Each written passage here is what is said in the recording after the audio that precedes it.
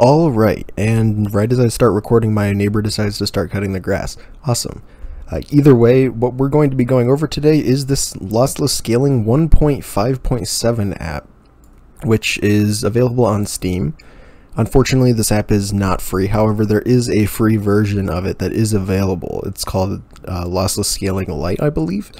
Either way, this app costs $4.99, and it's kind of something that it's kind of interesting to check out if you're a tech nerd like myself.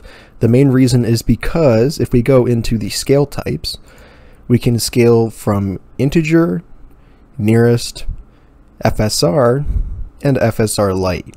So today we're going to just go through a few titles that we can basically test with this, see how they look, and see how well they run, because right now I'm about to run these games at 4K. First game we're going to start off with is Red Dead Redemption 2, and it is going to be looking glorious, so I will be right back.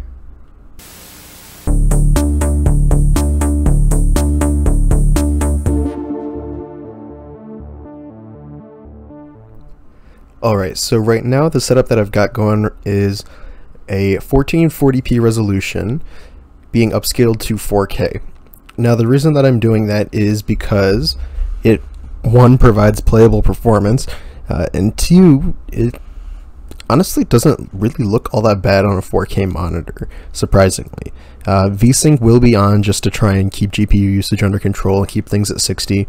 Realistically, FPS doesn't really matter with FSR. Sure, it may look better when it's, or may look more temporally stable, I guess, with more frames, but realistically 60 is what is going to be perfectly fine. The rest of the settings, though, are a mix of ultra, high, and low. It's what I call the playable settings. Thankfully, this game is written on Vulkan, so it actually runs pretty decently. Resolution scale is going to turn off just because that's where I start running into issues with the software and the scaling. So let's go ahead and get into game. And let's go ahead and find some foliage. If you look at the actual foliage itself, you can see, especially with the temporal anti-aliasing, like I'll zoom in right here just so you guys can see it. With the temporal anti-aliasing, it leaves this weird kind of checkerboarding pattern where it's almost like dithering, I would say. If you remember that from the PlayStation 2 days, where it like mixes colors. It doesn't really do that on the edges of trees. Ooh, but it does leave streaks. I don't know if you guys can see the ghosting from the temporal.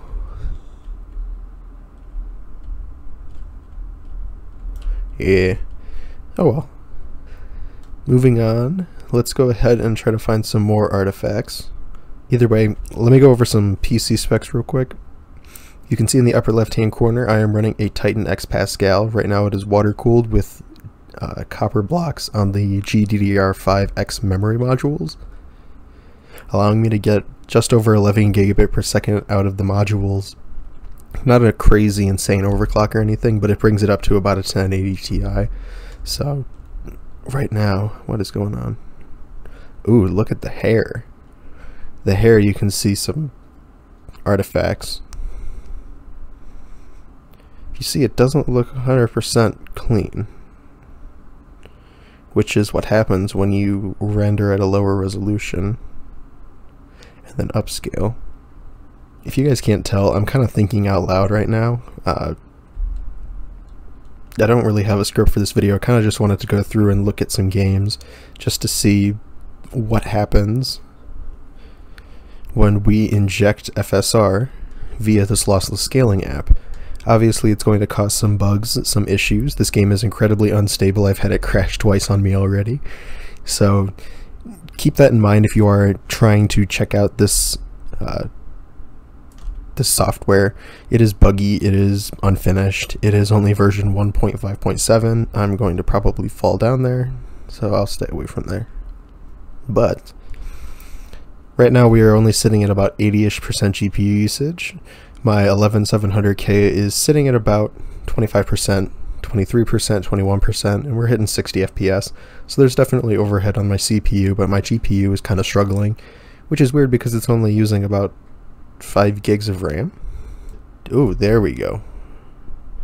If you see, I think that's part of the volumetric fog effects, because I know that's a system in this game. Looking at the fog though, if you look specifically around the crosshair, like the little dot in the middle of the screen, you can also see it right up on the vegetation, right up to the right on this screen. You can kind of see it on the smoke to the left. Oh, what's up, train? But where did that whole cloud just despawn? Cool. Or it's right there. You can see around the edge of the cloud, it's kind of got this dithering effect, especially on the vegetation. Let me try and get it back in the camera. There we go. Around the edge of the vegetation, you can see it. I'm sure it has something to do with it being an alpha transparency, but oh, you can see it on the water as well. You can see the dithering effect on the water as it's falling. It's also, the GPU is not happy with that. You can also see trailing behind the insects that are flying through the fog. Just kind of thinking out loud, but it's kind of interesting to look at and analyze once you're able to find, once you're able to find these sort of things. Alright, so I've been playing this game for quite a bit. Let me go ahead and move into the next FSR game.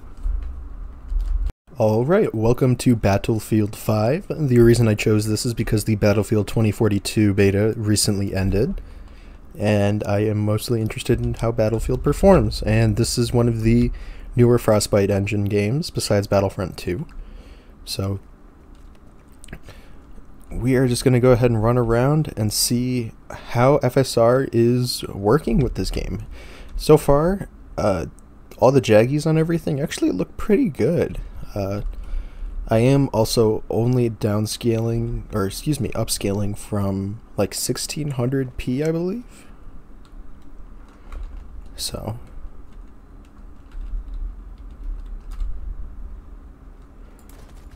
L. Yeah, like one of the things you can definitely see is right around here. You can see along the edge of the gun, you can see some artifacting. Realistically though, that's not that bad, to be honest.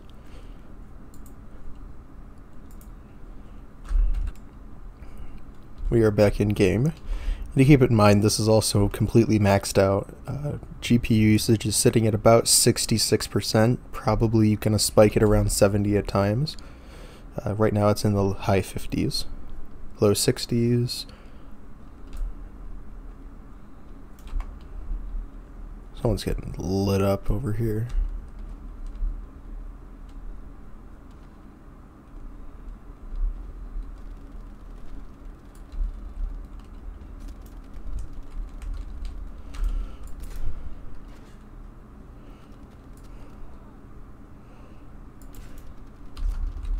Nice.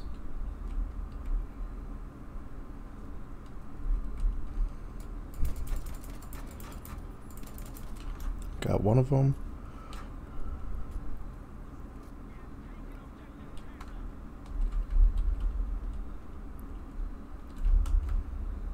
Definitely picking up this STG.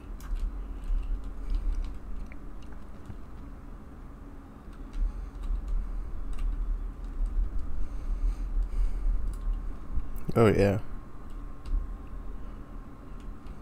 Yeah, everything in the distance looks pretty good. There's no like shimmering.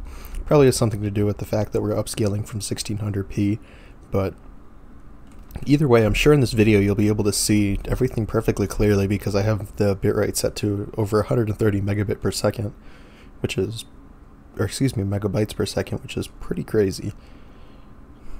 But let's go ahead and run through this field real quick.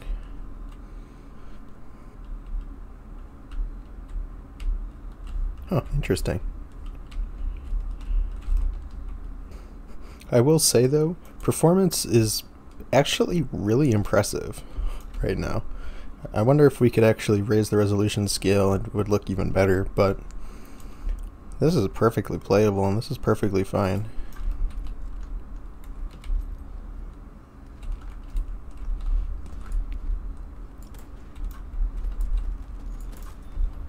Got one of them.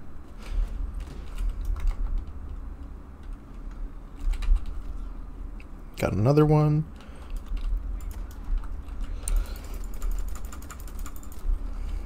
thing. So that was Battlefield 5. To be honest, it looks really good. It honestly looks better than Red Dead Redemption 2. I'm going to go ahead and finish out this game though, and I'll probably use the gameplay later in the video. Just because I'm actually kind of having fun, surprisingly. So, I will catch you in the next game. Here we go. Now we got weapons. Okay, not gonna lie, I've only played Cyberpunk 2077 about 3 times, so I'm not really that far in the game. I know this is this guy's motorcycle. But I will say, for being a 1440p render, this actually does look pretty good, to be honest. Like, around the edge of the gun, you can see how everything is, I don't want to say anti-alias, but it looks clean. Everything just looks cleaner when it's FSR'd. Let's see what other guns we've got. We've got this assault rifle. No, I don't care about the assault rifle. We got our hands. So this is a mix of high, medium, and low. Most of this stuff that's compute heavy is set to high. Everything else is set to low, such as particle effects and I'm trying to think of every other specific thing that I turned on to low. It's kind of blanking right now. I could check. So, okay, we got some medium in there. Volumetric cloud quality. Let's turn that off. Mixed dynamic decals. No, we're good with that.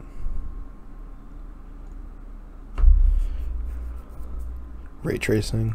No. Keep that off. And we're getting about 46 frames a second. Let's go ahead and turn down this to 1080p. See how bad it gets. Okay, so it got a little softer. It's not as sharp, evidently, but our performance just jumped up to about 60 FPS, which is excellent. So,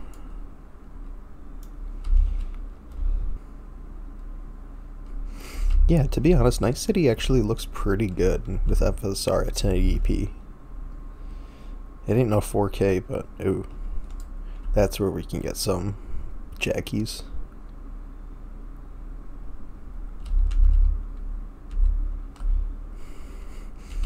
But yeah, I mean, on a Titan X Pascal, I think it's kind of sad that we can't hit 1440p at 60 FPS.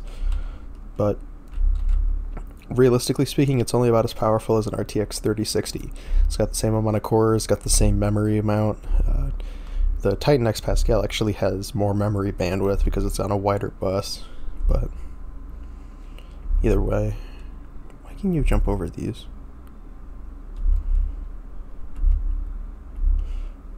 Wink. Yeah, and I mean, my CPU is doing pretty well. We're using about 12 gigs of RAM, 6 gigs of VRAM. GPU is pegged at 100%. So what happens if we kill this dude?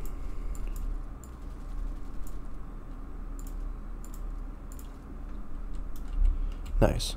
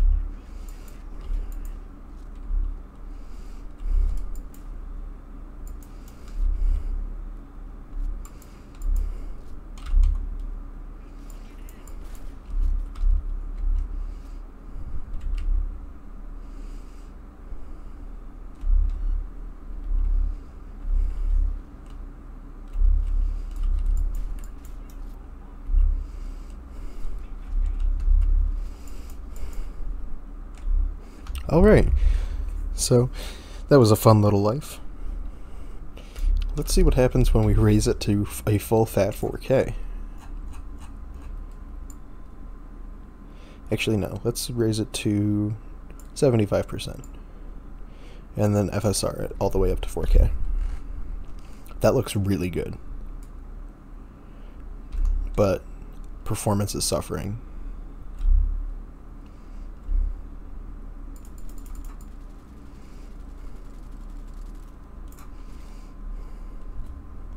Either way, that was Cyberpunk 2077. I actually had a lot of fun putting this video together. To be honest, I didn't get the results that I expected. I expected it to look, honestly, quite a bit worse. Experiencing it for myself, I am honestly kind of impressed, and I'm more than ready for this to be added to other games. I think it would be an interesting inclusion because not only do we get more to test, but it also helps it run on lower end hardware, which is something that is honestly the only thing that people really can attain right now. So that's really all I have to say on the matter. That's all I really have to show off. I just wanted to show a few quick games, showing this game off, or showing the software off, and just showing you guys what it's capable of, because not every single game that we tested has FSR support. So if you enjoyed, don't forget to leave a like and subscribe, and click the bell icon so you'll be notified about all our future uploads. That's all I really have to say on the matter, so thanks again for watching, and I'll catch you in the next one.